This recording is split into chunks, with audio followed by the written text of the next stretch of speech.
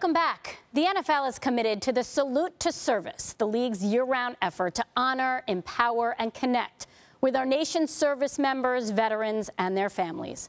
Our Leslie Visser was in Green Bay this past weekend as Wounded Warriors got a chance to play a football game against former NFL players. The Wounded Warriors amputee football team played here on Sunday, on Veterans Day, against former NFL players. The play on Lambeau Field was great. To catch a pass on Lambeau Field was mind-blowing.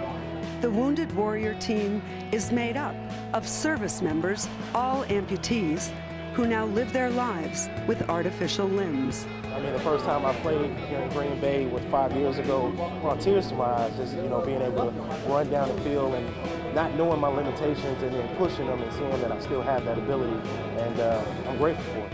The NFL is dedicating this month to a salute to service. And here at Lambeau Field, we are reminded how veterans do so much with so little.